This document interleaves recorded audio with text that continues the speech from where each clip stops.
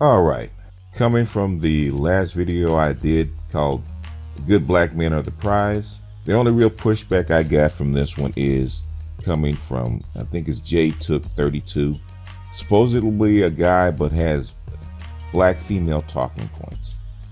Talking about the problem would be solved if black women just dated out. I have two words for you. Bullshit. If black women haven't done it in 200 years, they're not going to all of a sudden solve their problems with it now. Even though the environment is suited for interracial dating, they've been trying to get you to mix for the last 80 years. And it's been resisted mainly because black women, let's put it this way, don't want to compete. They can't compete. It's obvious. Not that they don't want to, it's that they can't.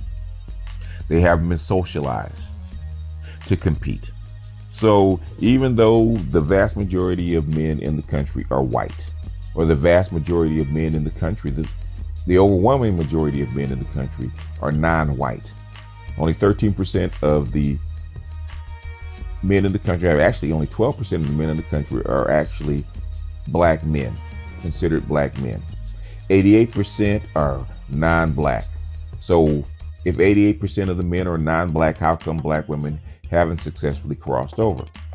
It is because they have not been culturally socialized to compete in their arenas with other women for their men.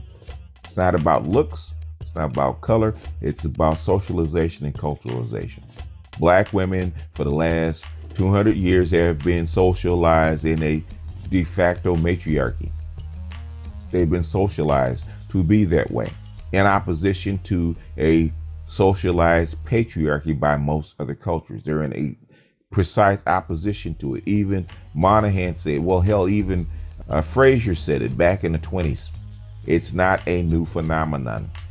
Black women can't half the time get along with their own men, much less men of other races. Black men have been pre-socialized and culturalized to actually get along with a black woman that has been socialized to have a matriarchal mindset, to have a dominant mindset. Other men have not, so there's going to be friction. And once they know about that friction, as far as socialization, they will have sex, they might even date, they will smash, but when it comes down to settling down and forming a family or a permanent pair bond, it's going to be far and few in between. Black women know this. It's not that they're that loyal. It's not that they don't necessarily find white men attractive, even though that does come into play. The mere fact is that with black men, they already get a socialization discount. Black men, the vast majority, are socialized and culturalized to be with black women. White men and other races of men are not. They are taught to be in charge. They are taught to basically be the dominant force in their relationships, which is what white women, the new white women that are feminized, complain about, is that their men are resistant to it. So if their men are resistant to it already, and those white women are not nearly as matriarchal as black women are, what do you think the odds of their success for black women to actually cross over in the numbers that you need for them to cross over? Not bloody likely, which is why black women are at the bottom as far as dating or preferential dating when you actually add in the whole group. It's not because of looks, it's because they have been socialized in opposition to the dominant culture. So now you want black women to wholesale try to compete in an arena that they have never been taught to compete in. Are you bloody kidding me? Are you out of your bloody mind? Crystal and Karazin for the last 10 years have tried to re-socialize black women into dating other races of men. And she's not very successful at it because culture takes a very long time to change.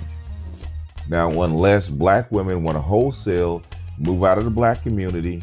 I'm talking about single black women. Move out of the black community and into the white community and change their cultural brainwashing to adapt to the white community and to white men, their odds of success are going to be very, very low. And it shows up not only in the dating pool, but also in the marriage pool. Because at the end of the day, the gold standard for all women is marriage.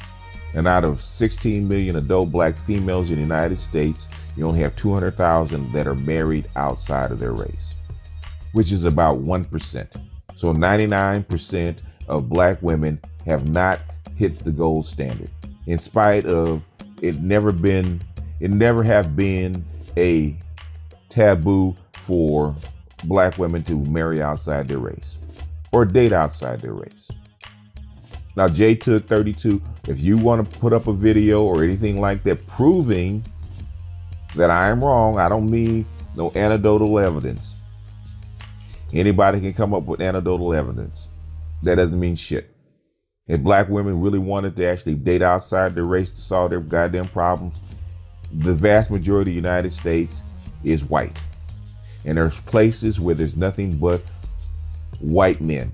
And there's places where there's nothing, where the odds are so skewed in a black woman's favor for finding a white man, that's not ridiculous. If you move up north, there's nothing but white men, and white men without mates. Move up to Idaho, move up to Montana, move up to oodles and oodles of other places where there's nothing but white men. You will find you a white man. How come you don't? It's because you already know that you are not socialized to adapt to white culture. And the safest, most pliable men on the planet for you is what? Black men. You don't even date African men. African men have a hard time adapting to you. And these are men coming from the continent. Black American men have no problem dating and marrying African women. But the opposite is true for black women and African men. I've heard that more times than I can count. You are not socialized to be with any other man except your African American man. And hell, if you can't make it work with him, a group that is already pre-socialized to be with you on any major way, only a quarter of you are married to your own men that you can't even get along with, how are you gonna go to somebody else's group, to somebody else's playground and compete? Does that make sense to you? Are you hearing me? The proof is in the pudding. The proof is on the scoreboard. And this is in an environment where they're basically trying to sell you on interracial dating and marriage. Trying to sell you on it. Hell, you just had, 2 years ago, you just had what? You just had the Bachelorette. America is trying to sell you on white men, and you still can't and won't do it. Because you already know that you can't get along with that white dude on any long-term basis. That's what it is. So jtuk32, you got any problem with what I'm saying? Get your ass out and prove it. Because you're probably a black female. And all you other swirlers with all this bullshit, prove me wrong. Don't just talk it, prove me wrong. I'm not talking about no isolated incidents. I'm talking about a wholesale movement. They have to threaten black men on both sides of the aisle to stay in line, because it's so easy for black men to cross over.